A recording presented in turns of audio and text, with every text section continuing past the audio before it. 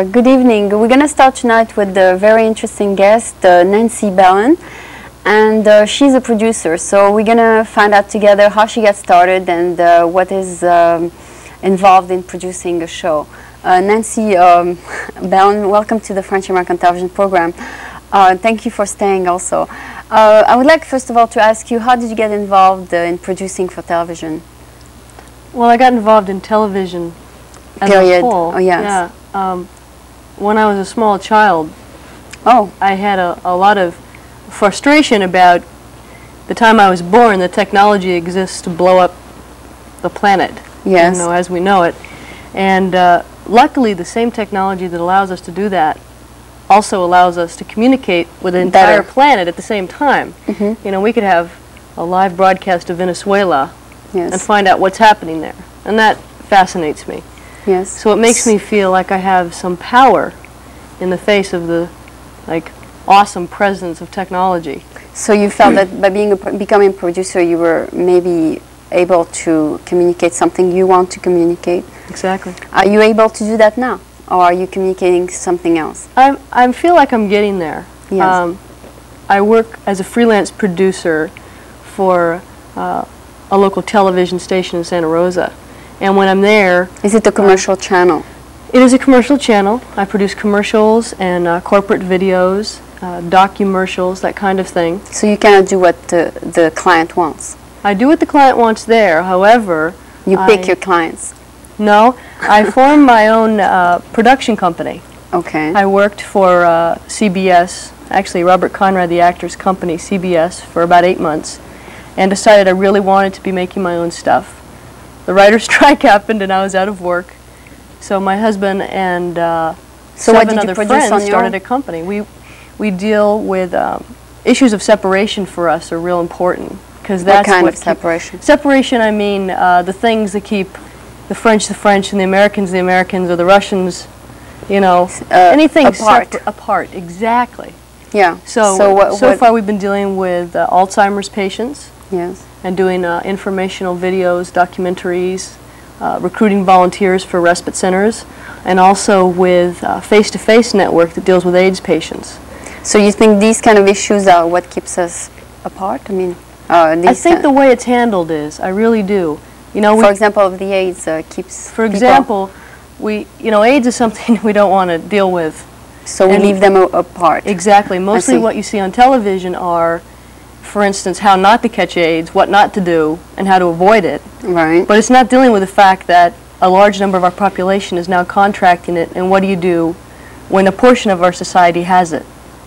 So Face-to-Face, which is a caregiving organization, okay, and they're the Sonoma County Network. Yes. We produced a video for them that I feel dealt with how to give assistance as opposed to being caught in the fear of the AIDS epidemic. How to give assistance to the AIDS patients? Yeah. Okay. Yeah. So what did you produce for them? A video yeah, okay, that would recruit volunteers, yeah, and let other communities know how they can begin at a grassroots level. And this is exactly what you want to do anyway? Yeah, and I felt that it's effective because it dealt with what do you do once a problem exists in your community. You know, it's too late. Any already. problem at all? I mean, you deal also with problems, racial problems, or... We hope to be, yeah. But by handling them in such a way that... it's peaceful how to help rather than... like how to deal with the problem instead of sweeping it under a rug. Yeah, and so you have been doing this for a year and a half? Yeah. And how many have you produced so far? Like 2, 3? 2 or 3 for the respite center and Alzheimer's, and 1 for Face-to-Face AIDS Network. Alzheimer's is a disease, so it's also something, I mean... Creates separation. Create separation between people who can't deal with these people, yeah, and stuff like that. Exactly. So and the name of your company is called Separation? Live Stream Pictures. Oh, I see. So we want to intrude in the live stream in such a way that we bring attention to areas of separation. Yeah, in terms of producing, in terms of budget, and in terms of finding clients, is it hard for somebody who wants to start production to get started? Absolutely. It's very difficult. How much, for example, somebody who wants to start their own production company should start with? If you don't have experience, I wouldn't recommend trying it. Yeah. I was fortunate enough to work with, like I said, Robert Conrad's production company for about 8 months, and I learned a phenomenal amount about production, what goes into it, just rules, union rules. How do you handle talent? How do you pay with talent? How do you take care of your crew? How do you order equipment? It's a much larger scale than I'm You have working how on many now. cameras are you dealing with when you go on the field? I mean, to film the production. Generally one. One. Yeah. How much does it cost for one? Well, you don't want to get into budget of it, but no, I mean it's important. I mean, why? If somebody's listening wants to become a producer. No, I don't think that actually the budget and the renting of the equipment is the difficult part. Oh, do you think the person's knowledge of... exactly. You know, what I tend to do, I will take, for instance, not something my company does, but if I get hired out by, say, like Television 50 to do a corporate project, yeah, I meet with the client, I write the script as a producer. You mean it's not done instantaneously? I mean, it's done all by the script. Yeah, I write the script, and it has to be tight, because if you don't have a tight script, then you're wasting time in the field with a crew. You're wasting film, you're wasting footage, you're wasting time, basically. Okay, so everything has to be by the line. Exactly. And then you take care of finding the crew, is that it? If I'm working, yeah, I hire the crew. Yeah. So I write the script, I meet with the client, I write the script, I confirm the script with the client, I schedule a shoot time, I hire a crew, I get the equipment together, if it's out in the field, cameras, lights, etc. And then you do it. Shoot it, and as a producer in this capacity, I also direct when we're on location. Okay, so you become a director behind the camera once it's all set. Exactly.